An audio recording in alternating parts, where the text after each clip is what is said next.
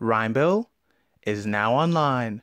Hey guys and girls, today I'm going to show you how to generate a random string using JavaScript and HTML. Let's go. Alright, so here I have a simple header, random string generator, and below this I have a simple box which just has my random string. Here's what my HTML looks like. I just made sure to keep everything plain and simple. You don't need to copy down my HTML, it's just to make it look good.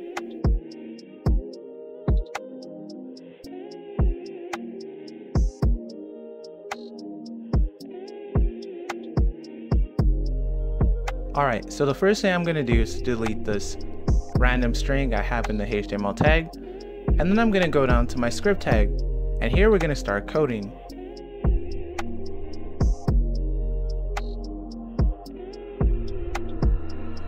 So in our script tag, we're going to create a simple function, and this function I'm going to call it create random string, making sure to keep everything nice and simple. And inside this function, I'm going to have a variable, so our variable characters is going to be a string. Obviously you can use an array for this, but to keep it simple, we're going to use a string. And then the string, we're going to have the letter A to Z. And what this means is that every letter from A to Z could have a possible chance at showing up in your random string. I say possible chance because it's randomized and you don't know what's going to be what. So whatever character you have in this string will show up in your random strings.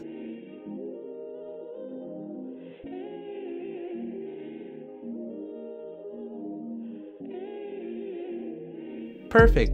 So now we're going to iterate through our characters variable. This is why I said it could be an array, but it's easier if you make it a string.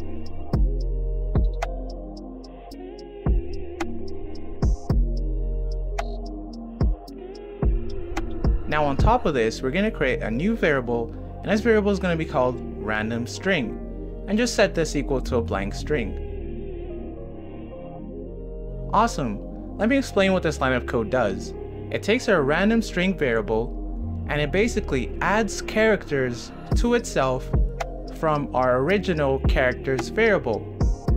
So in other words, as we iterate through all the characters in our characters variable, we're going to pick one and we're just going to slap it onto our random string. And we're just going to do this for the total length of our characters variable. Don't worry, you'll see what it does in a second.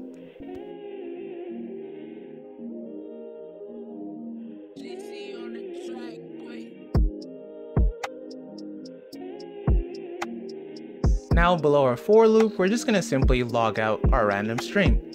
And don't forget to call this function up above. Now whenever we refresh the page and go to our console, we can see it generating a random string. So it's picking a random letter from our characters and just adding it in a different order, which is pretty cool. Alright, so what if you just needed a 2-letter string? What about a 5-letter string? What about a million letter? By the way, don't ever use a million, it just freezes your computer. But anyway, if you wanted to add a cap to the string length, what you can do is to pass in a parameter in our function, just call it string length, and then we're going to simply change characters.length to our parameter value. Perfect.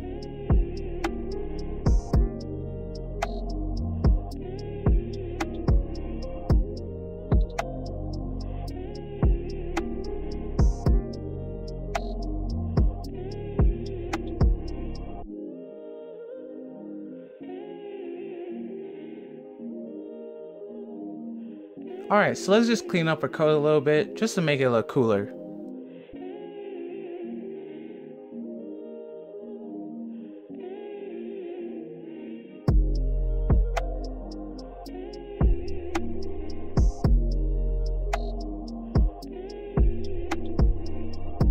Perfect. So now that we can generate random strings, we can use this for creating unique IDs, passwords, unique IDs, very unique IDs. Basically, you just can make random strings. And that's pretty much it. And finally, for the HTML portion of this tutorial, I'm just going to set the inner HTML of our string box equal to a random string. That's it.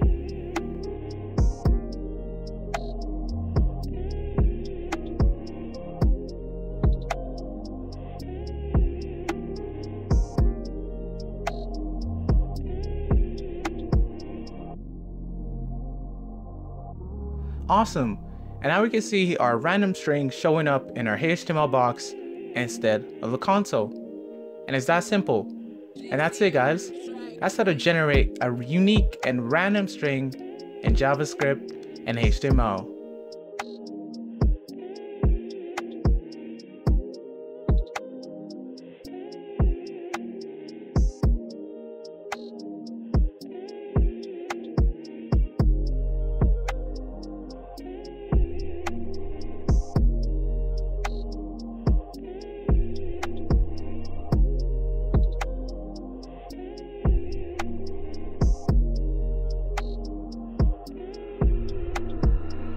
And that's it, guys. Until next time, RhymBil Out. Woo!